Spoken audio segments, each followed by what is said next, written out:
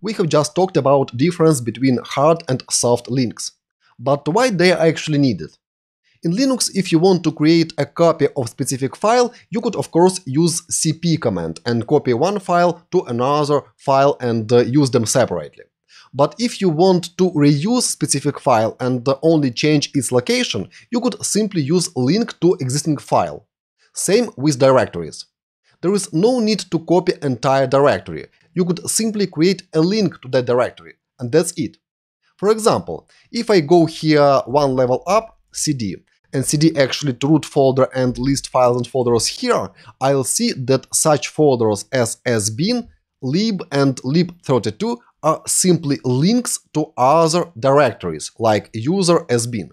I could verify that user sbin is directory by using simply ls command, and I'll see actually contents of that folder. And that means that you are able to create links either for files or for directories. And now let's do some experiments and let's create links ourselves. Let's cd to home directory and let's list files and folders here. ls, and here I see some files and folders that I have created before. If you see here empty folder, please create any new text file. I'll create now link to file5.txt that is already present here in this folder. For that, I will use command ln. And first, as first argument, here will be name of existing file. In this case, file5.txt. And after space will be name of the link. And let's suppose that I'll create link with name file5-link.txt. And actually, I'll create first soft link. Let me add here soft link like so. And I'll add additional option here, -s, that will indicate that I want to create soft link. Let's press enter and let's list files and folders now. And I see now file5-softlink.txt. And if I have a look at contents of this file, like so, I'll see actually contents of file5.txt. Alright, let's now list files using L option, ls-l, and now I see that file5-softlink.txt is linked to file5.txt. And here, of course, you see difference in permissions, difference in size, and difference in date of modification. And that's because I have just created soft link to file5.txt. Alright, let's now do the following. Let's create one more copy of file5.txt using cp command.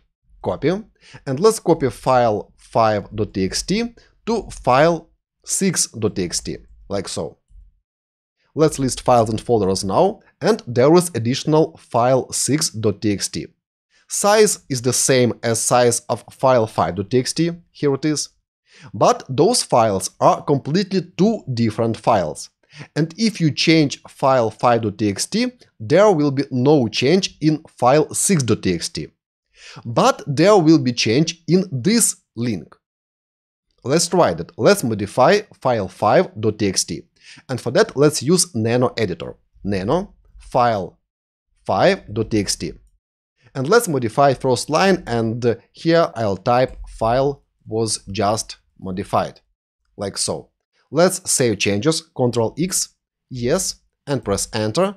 And now let's read contents of file5.txt. Cut file5. Actually, I could use head file5.txt. Sorry, typo, txt.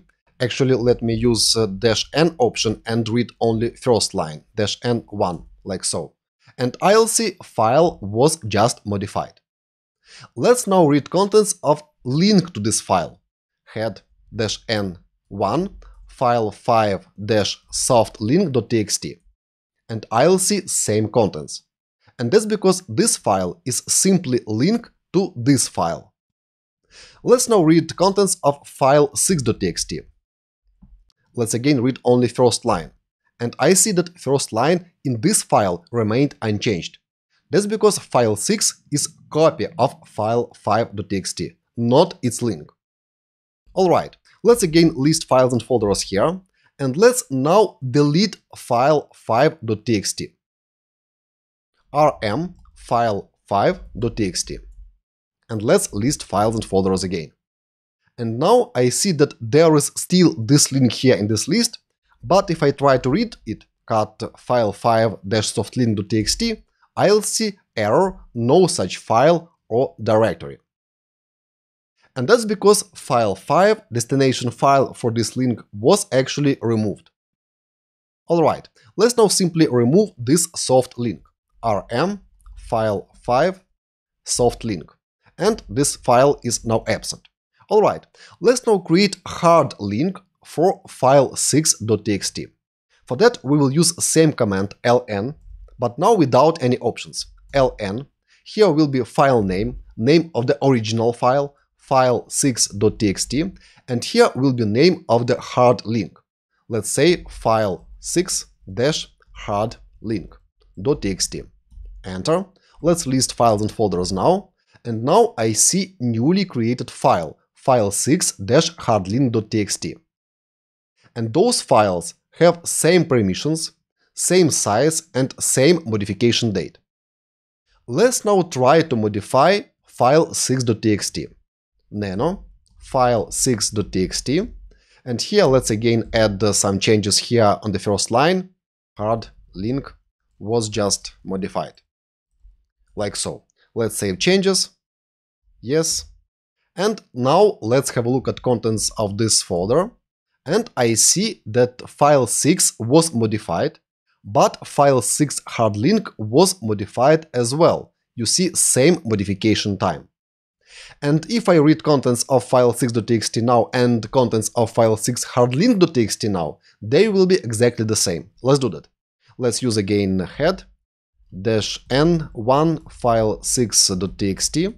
I see this first line in this file6.txt, and let's do the same with hardlink file6-hardlink, and I see same line. And that means that now those files both reflect same change. And the reason for that is that they point to the same inode in memory. Let's go back to ls-l command and add additional option I. That will show us inode number. And this inode number is the same for those both files.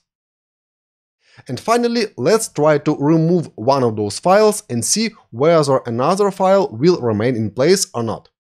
And let's remove file6.txt. rm file6.txt, ls, and I don't see file6.txt here in this list, but I still see file6-hardlink.txt. Here it is. And now let's again read contents of this file, head-n1 file6-hardlink, and we see that it still has same contents. That's because inode with the same number as we have seen here is still present in memory. That's what happens when you remove one of the hard links. All remaining links will still have same content as before. That is the difference between hard and soft links, and again, you could use them if you simply need to have a specific file or files or folders in different locations. That's all, guys, for this lecture. I hope you enjoyed it, and next let me explain you how to use find command. I'll see you next. Bye bye.